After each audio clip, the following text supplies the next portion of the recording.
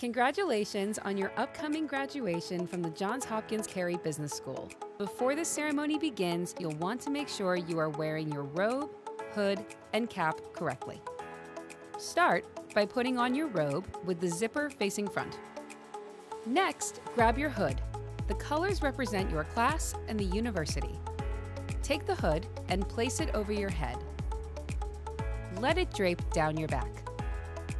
You'll want to make sure that your hood stays on straight, so take the loop on the front of your hood and attach it to the button inside your robe.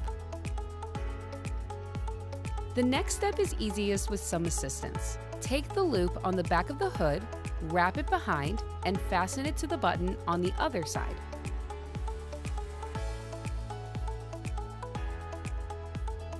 Put on your cap and make sure your tassel is placed on the left. Some students will be eligible to wear cords with their regalia. Simply drape the cord on your shoulders and around your neck. Now you're all set! Congratulations, and we look forward to seeing you at the commencement ceremony.